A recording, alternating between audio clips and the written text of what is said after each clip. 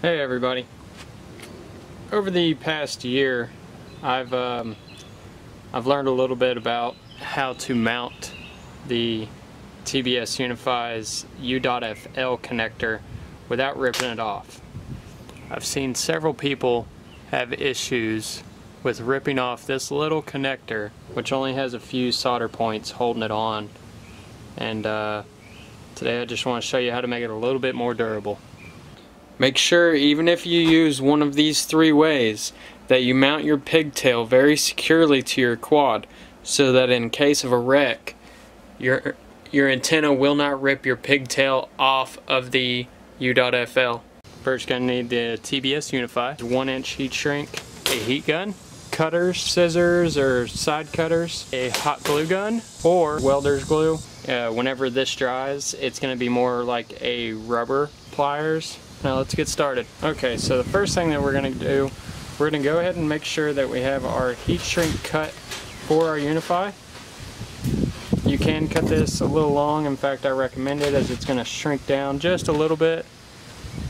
I'm usually going to go past it, I'd say about 1/4 inch, and then straight to the back.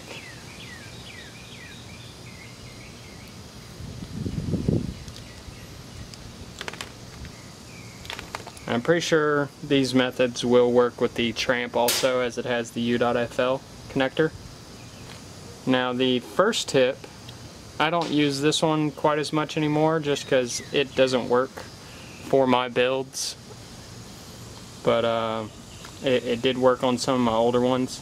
What I like to do is I would take the Unify, slide it in, and then somewhere here in the center, just go ahead and cut out a real tiny hole, just big enough that this u.fl connector can slide through it. So I'm going to take it and squeeze it out to where I wanted it. I'm going to take these side cutters and cut out just a real small hole. Basically cut a triangle in it and you'll end up with a square hole. Now this way, if you need to shorten your SMA pigtail, say it's a little too long for your build, or if you want your Unify turned around a different direction, you just take your SMA and slide it through this hole.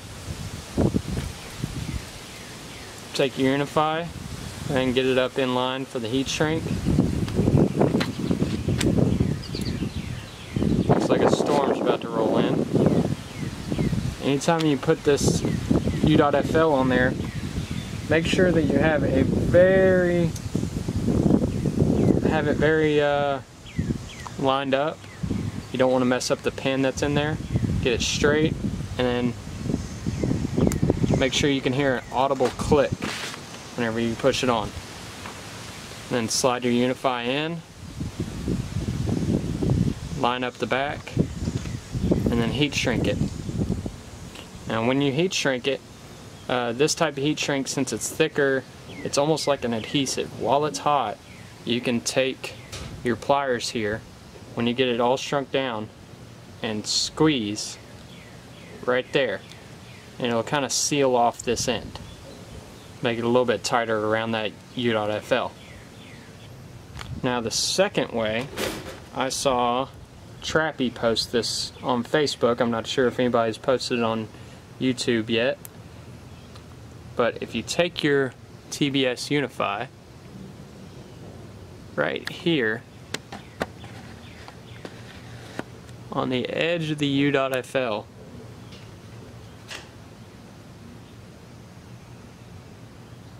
right there, you can solder it down to this larger pad.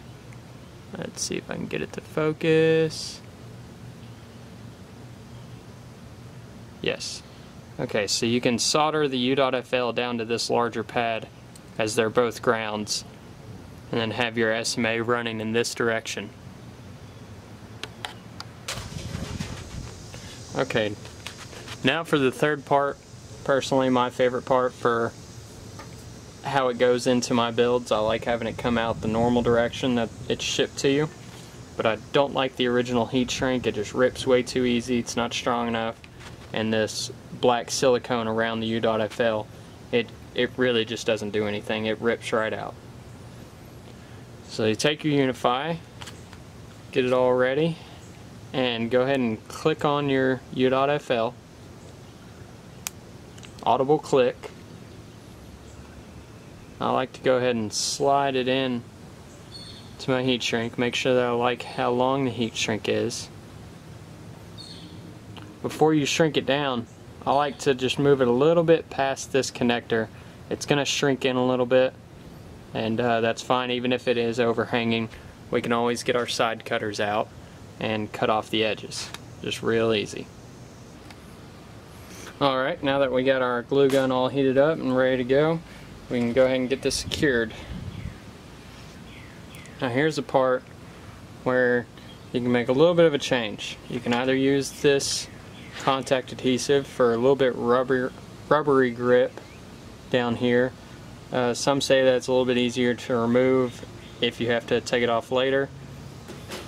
But if you use the hot glue gun, you can simply put 99% rubbing alcohol on the hot glue later and it'll peel straight off. But I'm going to go ahead and use the hot glue gun. We kind of have to do a little bit faster process here, as you want your glue to still be hot when you go to heat shrink it. So I'm going to go ahead and take my hot glue gun. I put it in here right above the connector and just pump in a few squeezes, just enough to surround it.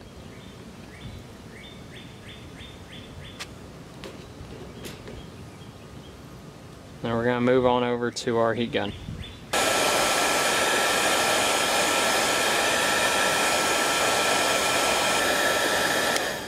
Okay, while your heat shrink is still pretty warm, get out a set of pliers. Let's see. Get out a set of pliers. Go ahead and crimp down right here on the end of the heat shrink. And just hold it there for a second. This will give it a good seal around the connector, just a little bit more strength.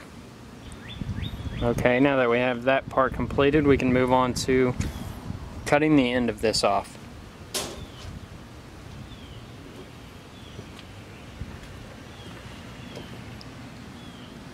As I said before, you probably weren't sure what exactly I was going to be using the heat shrink, or probably weren't sure what I was going to be using the side cutters for.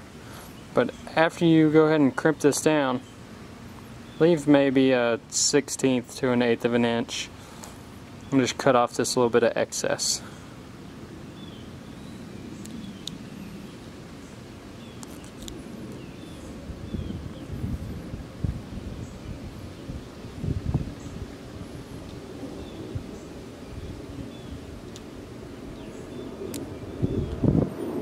Now we have a real tight seal around our connector, and we're not going to have to worry about it coming off again in the future.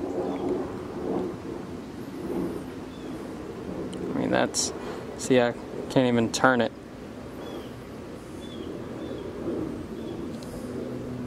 Now we do have a little bit of overhang back here, so I'm going to take my side cutters and just go ahead and cut that little bit off. And you don't have to, I'm a little particular about that.